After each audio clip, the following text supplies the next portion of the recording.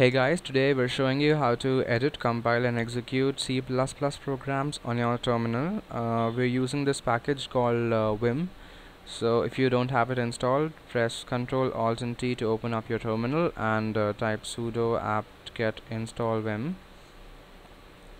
Enter your password. Since I already have it installed, no problem there.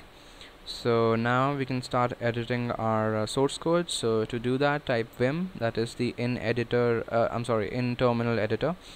So vim space the file name, so I'll call my file test.cpp, that is the extension. Make sure you write the extension because otherwise your compiler won't be able to identify a file. So hit enter. This is vim right here.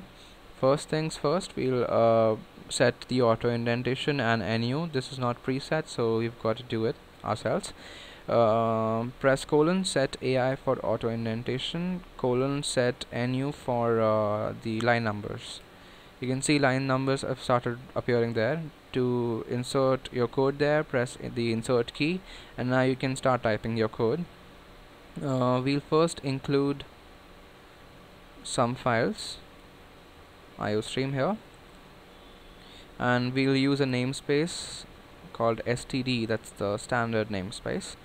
And now we can start writing our code. So I'll just create a basic hello world program, hello world here, and I'll say end L for a new line. I'll return 0 because my data type is integer. If you want to get out of the inserting characters menu, press escape. Now you can write and quit this. To do that, press colon and then you can type WQ, that is write and quit. Hit enter. Now the next thing we'll do is compile our program and create an object. To do that, press G++ and then what you can do is type -o for creating an object. Give your object a name, let it be test obj, and tell the compiler your destination, the source file, that is. So that is test.cpp. So I'll hit enter.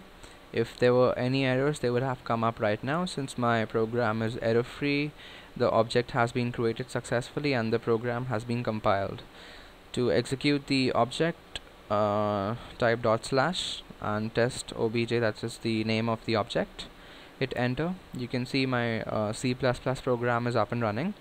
To create more sophisticated programs, you can edit your source code, and that is pretty much it. If you don't like the in terminal editor, you can use gedit. To do that, type gedit space the file name dot extension. So I'll just open up the previous file, hit enter. You can see this is our file. Okay, that is it guys. Thank you. Like and subscribe.